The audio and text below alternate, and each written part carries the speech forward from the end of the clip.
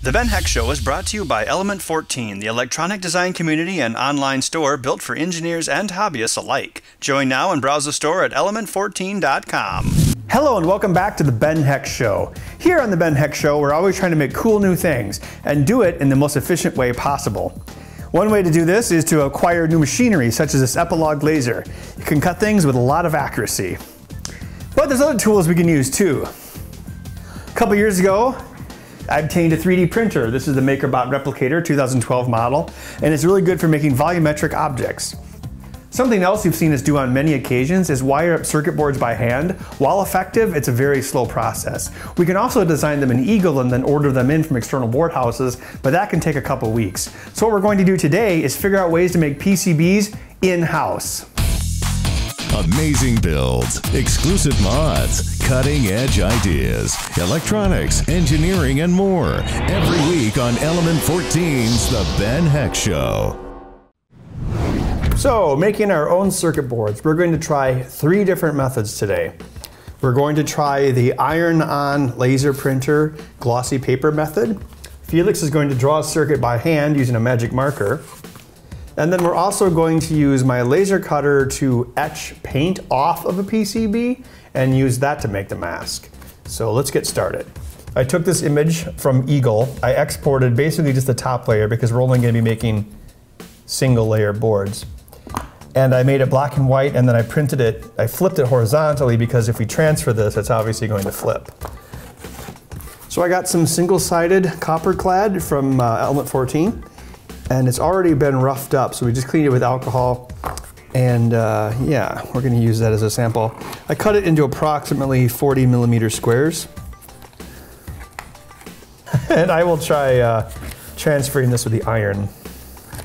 It's kind of confusing. I mean, this looks like the way it should be, but when you transfer it, it'll be mirrored onto your material, so yeah. All right.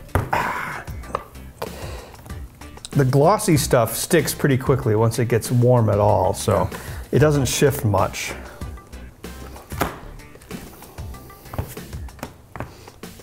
Oh, I probably don't want to burn my duct tape. We have this cardboard down because we know the etchant can stain, so we want to keep our beautiful rough plywood table in pristine condition, so that's what the cardboard is for. So in a laser printer, you have a drum which has an electrostatic charge, and the parts the laser hits loses the electrostatic charge, or maybe it's the other way around. Anyway, and that attracts the plastic, and then that plastic is transferred onto your sheet of paper, and then there's a secondary roller, which is your fuser roller, and that actually basically melts the plastic onto the paper. And we're kind of doing the inverse. We're using heat to transfer the plastic ink onto a different surface, in this case, a piece of copper. Okay. That's hot. Okay, I'm going to stick this in the sink and basically dissolve the paper off. Well, it won't dissolve the paper off, but it'll loosen it enough that I can remove it. So I'm gonna do that. Bombs away! It made a nice sizzling sound as it went in. That's how you know the magic is good. Okay, so the magic. It's magic. I'm gonna pull this off at a low angle, not like this, just in case, so we don't lift off the traces. If we pull it flat like this, they've got a very good chance of staying on. I mean, if you do this properly, they'll stick quite well to the copper, but just to be on the safe side. It's like panning for gold.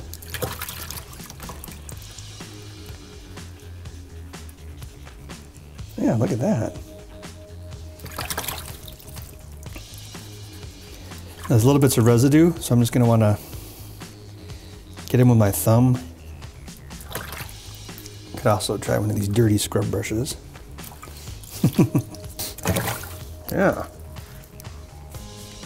So it seems like the trick is a good combination between heating it for a long time, maintaining good pressure with your iron, and letting it soak in the water for a good 10 minutes. So patience is a virtue. This is a piece of copper clad that has been spray painted black. I'm going to stick it in the laser and use the laser to burn away the areas that I want to be etched out, and everything that stays black will have copper remaining underneath it after we etch it.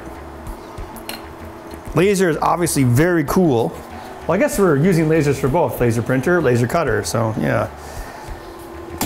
Let's see how this works.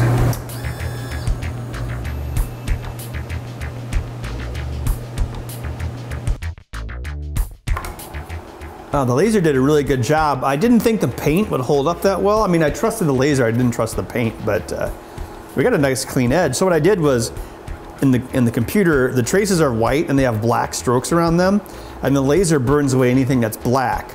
So by just printing the traces with a black stroke, we basically get a free copper fill. I think we have our samples about ready to go. We have a hand-drawn one, an iron-on version, and then we have two that we did with the laser. So this is something I rigged up.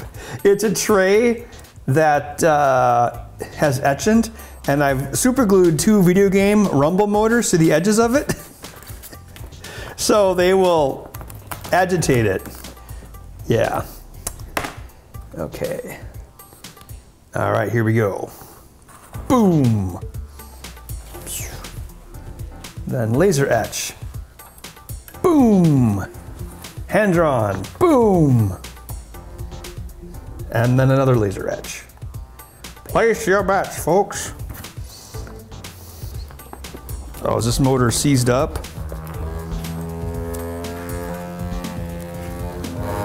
Maybe I mucked it up with the hot glue. Oh, it's kicking to life. Give us some WD-40. That's a good idea. Oh, there it goes. It heard the WD-40. It's like, I better go. Although it was fun to hook up those rumble motors. Not just agitating it, but actually like kind of scrubbing it almost with some paper towel or a sponge. It makes it go a lot faster. And it doesn't destroy our protective layer either, which I thought it would. So that was nice.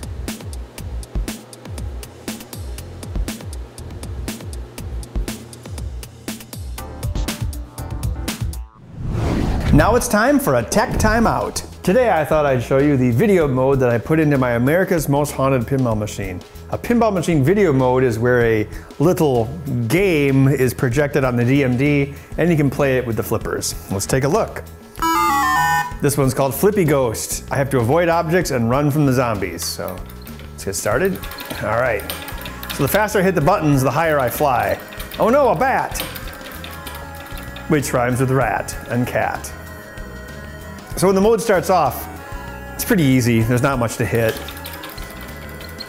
But then it starts to speed up, and then you have to like not hit the moon, for instance, and then you have to get over tombstones. Ah! Unless you don't get over tombstones. And the further you go, the more points you get. So there you go. That's our video mode. Engaging with the Ben Heck Show has never been easier with our new redesigned Ben Heck Show page at the Element 14 community. Find video content quicker, see trailers for upcoming shows sooner, and access build resources like schematics, 3D printer files, and designs. You can also join discussions, suggest builds, and interact with myself and other Ben Heck Show fans. I also give away most of my builds, and you can register to win them and other prizes right on the page. Did I mention all of this, and access to every Ben Heck Show episode on demand is completely free? Join the Element 14 community today and visit my page at element14.com/TBHS. And now, back to the show. All right, we've done a lot of experimenting. We've come up with a method that seems to be pretty consistent.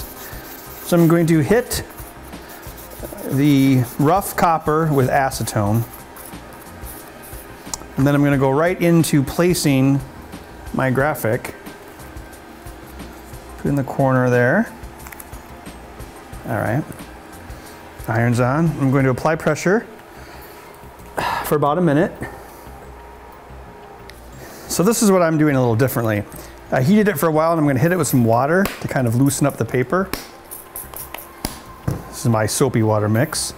I'm going to hit it with the iron and we get some nice steam. Your favorite Peter Gabriel song. My thought is kind of to remove the bond of the toner to the paper sooner than just letting it soak. I'm going to do this 5 or 6 times.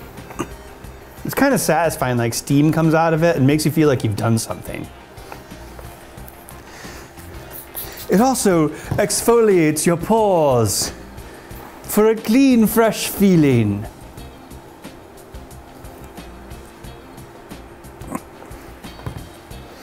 Wait, isn't exfoliate, does that mean when your skin comes off? That actually sounds kind of gross.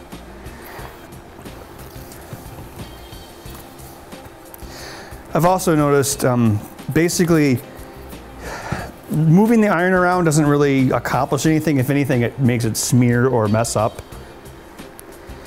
But if you apply your photo paper sticky side down, because it's kind of sticky stuff, you apply that to the copper pretty quickly and get it right the first time, it pretty much won't move after that. So my thought here is I'm continually weakening the paper, and obviously the copper is going to maintain most of the heat, so hopefully the toner will move on to that. All right, then a few minutes ago I was testing this and I put a bunch of water on it, and I got distracted. It's like text messaging and stuff, but then when I came back, the paper just slid off effortlessly. So I'm going to basically do that again. Okay, I'm gonna go be distracted for a few minutes. We'll see what happens. Man, my friends know a lot of words. Oh well. Let's see how we did. It's not sliding off like before. I better hit it a few more times. It's a jump to conclude. Oh, there it came off. Did you catch that? Thankfully, intrepid camera person slash producer slash sweater enthusiast Allison was there filming, and we caught that reveal. Sweater enthusiast? No? So yeah, just hitting this over and over and over with several coats of water seems to do a pretty good job, and you can kind of see the process and you feel like you're doing something rather than letting it soak in some water for an indiscriminate amount of time. This way I kind of feel like I have control over it, because I'm a control freak. You can go ahead and call me that because it's absolutely true. I won't be offended. Can you smell what the rock is cooking? Hercules, because God knows we need 2 Hercules movies in a year. Here's the same circuit. This one was done with the photo paper, and the traces are quite nice, and this one was done with the laser. And I would say oh God, they're awfully close. Well, let's finish them off and then we'll make a final, decision on which one's best. So this one, we put in some water to stop the reaction. Now, acetone should eat that paint right off. That's pretty neat that etchant will eat copper, but it won't eat paint. But this acetone will make short work of the paint.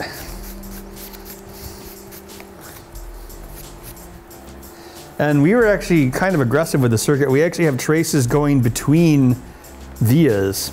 So, yeah. You can't really see it with the camera, but you can definitely see a raster dot pattern that results from the laser. Even if the laser is trying to make, completely blotting out a square, it still has a resolution, which means on the edges, where it transitions from black to white, it's not going to be a clear line. It's actually going to be the very edge of a dot pattern, just like an old newspaper would have. Newspapers were where they would print the news on paper, and then old people would buy them at the grocery store and then read them. That's what that was. We also have a different type of paint we tried. Let's see if that's any different. Well, it's more resistant to acetone, but nothing can stop acetone. More resistant does not equal resistant. Resistance is futile paint. What we noticed was the spray paint method gives a really good edge, but how do I put this? The laser doesn't actually remove all of the paint, even though it looks like it's all gone. It seems like there's very small trace amounts, either that or basically burnt paint residue left on the copper. So it takes a little bit more oomph to get that copper to etch. We've made PCBs using several methods, and now we're going to look at the results and see what worked out best for us. So the first thing we tried was just drawing the traces using a black magic marker felt tip pen. And it definitely works, of course, it's limited to your artistic skill. And this is a timer circuit that was drawn up. And it should work. We got pretty solid traces out of it, but it doesn't look super pretty. This is another one where the traces weren't solid enough and the etchant ate into the copper in a few places. So while that can work, if you have access to a laser printer, the laser printer actually did pretty good results. I always recommend people buy laser printers. They're a really good bang for your buck, super high quality, high speed, and the toner is far cheaper than inkjet stuff. So let me just show you what this looked like. So after you do the transfer, it looks like this. So this is the black toner that's left over after we've transferred it using heat. And then we hit it with etchant. Oh, here we go. And we have some pretty nice traces. So these were exported from Eagle, printed on glossy paper on the sticky glossy side, and then heat transferred onto the PCB. Here's some more examples. This one here was done with the photo method. There are a few bridges here, and I think part of that is we could have been more aggressive with the etchant, but however, that probably would have destroyed those traces. If we would have made the traces a little bit further apart though, it probably would have been just fine. The other method that we tried was laser paint, as I like to call it, because that sounds cool. We took a piece of single-sided copper clad, we made sure it was clean, and then we hit it with like one layer of spray paint. Then we let it dry, set it out in the sun. That's a great way to dry things. And then we used the laser engraver to burn away where we wanted, you know, there to be no traces, leaving behind the copper under the paint that were protected in the etchant bath. So let me show you some results we got with that. This kind of shows you kind of half and half. So there's the paint that's left over, and then I removed it with acetone, revealing the circuit. Now again, there's some traces here where it didn't quite get all the copper, and this is before we realized that scrubbing actually helps, but still pretty nice. This is really fine detail, and I basically made an image and used a black stroke to create the part that would get lasered away, leaving a copper ground plane. Although again, we didn't quite have enough etchant in this one. This guy here has a really good result. And then we also noticed we had a couple different types of paint. We had some Rust-Oleum paint, and then some Krylon for plastics. And the Rust-Oleum seemed to give us, that was the white colored paint you saw in the video, they gave us slightly better results. I don't know if it was just chance or luck, but this is really good traces. We have traces going between pads, and they all worked out really nicely, and put a surface mount part right here. So this was quite good. Something else we could even possibly do is we could put on a layer of like perhaps clear enamel onto this after it's been etched, and then we could stick it back in the laser and use the laser to burn away the enamel to create a solder mask layer. I mean, it wouldn't be perfect, but it might be functional. This is the timer circuit again. This turned out really nice. The edges are nice and clean. The fill is great. The pads are pretty much exactly as they were exported, so some of them have holes in them and some of them don't, but yeah, I was quite impressed with it. Wow, this laser cutter can do anything. I mean, check out this PCB we came up with. And we used the same method in the previous episode to make the button matrix for the Dave Jones CNC. I think our next episode we'll use it again when we make some high-powered two-way radio chat devices. We'll see you then. Ugh, I still have solvent on my tongue. I guess I like sweaters. Ah! That doesn't look very stinky. I think you could do better. If you've never used your iron to iron clothes, you might be an engineer. If you try to put beer in your wine rack, you might be a redneck. Of course, in 100 years, they'll be like, oh my God, I can't believe they had automated PCB production facilities. How primitive. 2 Comet movies, 2 Ant movies, 2 Die Hard in the White House movies. Do you believe you can fly though? Don't forget, you can subscribe to this channel, join the Element 14 community, follow us on Twitter, and become our friend on Facebook. The Ben Heck Show is brought to you by Element 14, the electronic design community and online store built for engineers and hobbyists alike. Join now and browse the store at element14.com.